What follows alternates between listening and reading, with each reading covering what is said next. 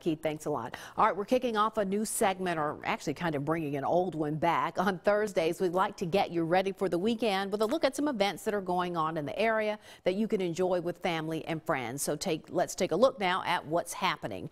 The Starkville Area Arts Council is hosting its 5th annual Art in the Park. It's going on Saturday from 9 a.m. until 1 p.m. at J.L. King Park.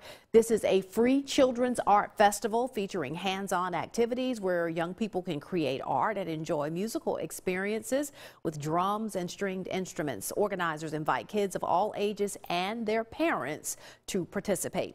In Tupelo, it is the 2019 Hope Continues 5K run and 1-mile walk that's going on Saturday. Also, this is the 3rd year for this event. It will be held in downtown Tupelo. 100% of the proceeds will stay in the 16 counties of Northeast Mississippi. The funds, of course, will help provide screening and support.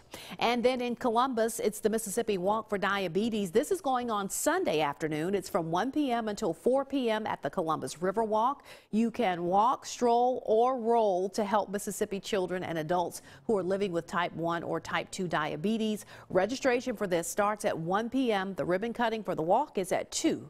And that's a look at what's happening.